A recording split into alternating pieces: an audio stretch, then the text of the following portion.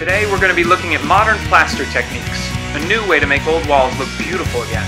This is a mix of old-style plaster with some modern materials and techniques for an easy and cost-effective way to repair old plaster walls seamlessly that look just like the original plaster. You guys have been asking for a video for modern plaster for a while. I've lost my voice today, but I'm still going to try and do this. I've shown you how to mix it already. We've got our modern plaster here, which is a mix of the joint compound, veneer plaster, and sand for whatever texture you need, or you don't even need the sand if you don't want to. And we're just going to put it up on the wall here, and I'll show you some of the techniques. This is your hawk, and this is your trowel. Very important. This is not a drywall trowel. Drywall trowel has a little scoop in the middle of it to leave more, like if you're going across a seam, it'll leave more right in the middle. This is a plastering trowel, so it's completely flat all the way across. Helps you get a good, nice, even coat on there.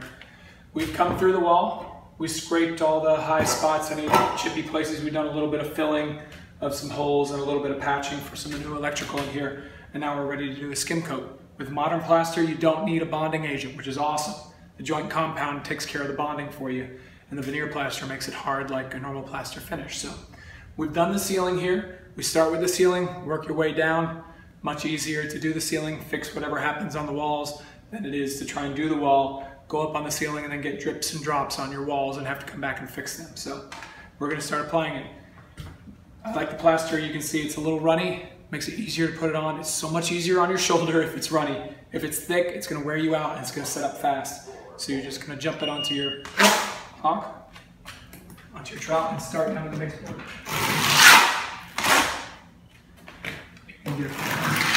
And I'm just slowly, I take the hawk, I'll do it slowly for you to see. And I put it like that, and then slowly straighten it off. A little bit of it. It doesn't have to be perfect here. You're just trying to get it on the wall. You're going to come back and smooth it out a little bit more later. The knockdown process. So this is just the application. What you want here is a uniform coat. So about 1/8 of an inch thick, all the way across.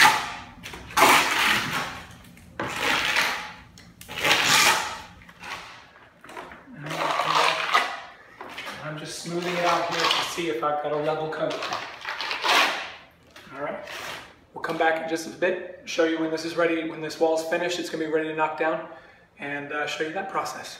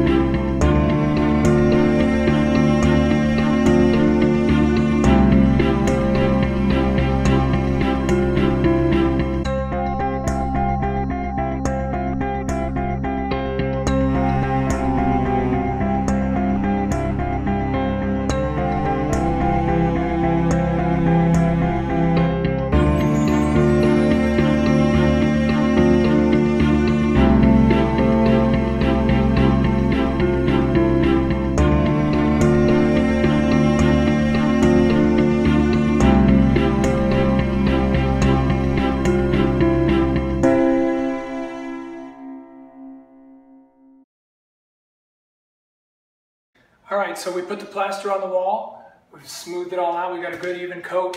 There's going to be some ridges left on the wall. That's totally fine. After about, I'm saying here, today it's been, what, 10, 15 minutes. We're about ready to come through and knock down. Knockdown process is what you use to smooth out the plaster, finish the plaster. You can do a trowel finish, and that's it. In this case, we're going to do a trowel, and then we're going to do a sponge float, which we'll talk about in just a sec. But what we want to do, there's some ridges in this plaster we want to get resolved. The sponge isn't going to resolve all that. We're also compacting the plaster, polishing it, making it harder, so that when it's fully cured, it's going to be a really nice plaster wall.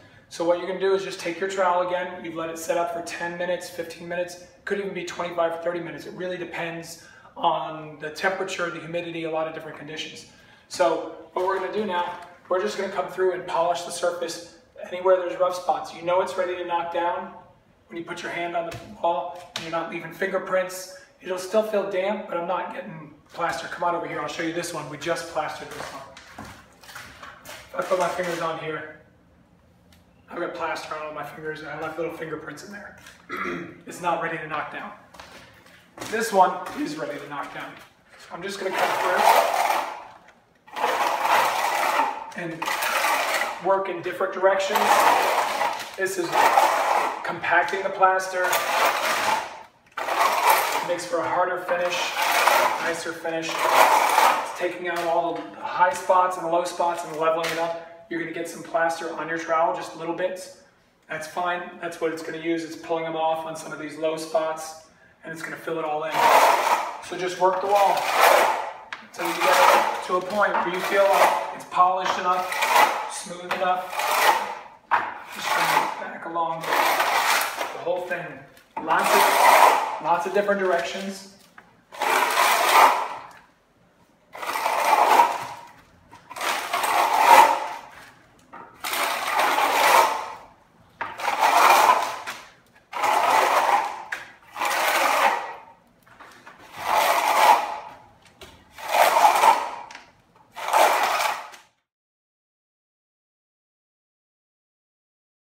All right, we showed you how to put the plaster on, how to knock it down with a trowel, and now we're going to do a sponge float. This is just kind of a finishing to get the texture. On a sanded plaster, this works really well. We've troweled it smooth, it's set up, and I'm going to come through. And I put this, I like doing a circular on here, but you can go straight across, however you want. I think a circular helps. It blends in, you can see a lot of the inconsistencies in the plaster. If we were just doing a trowel knockdown, we would have knocked this down even smoother.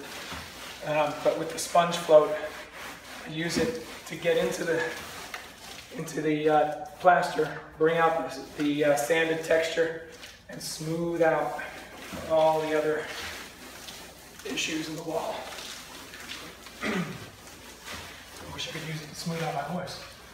That'd be nice. And you just come through here, you're gonna get, we're using just a normal tile sponge. You get the smooth side. I like using the rough side, it really gets into there. Keep a bucket of water handy, rinse it out every couple minutes. Go to town with the rough side again. Once this is all dry, by tomorrow, we're gonna have to come in here and knock some of these rough sand grains that are really pulled up to the top, because they won't stay on there once we go to prime and paint it. But, oops, look at that. You can knock the lid switch off too. I'm just trying to get some of the heavier ones off today. That's how you do a sponge float. Some people call it a turtleback texture. But you can do this all over the place. It's a really good beginner way to get a nice, smooth, consistent texture across there and not worry about some of the divots that show up in the plaster. So there you have it.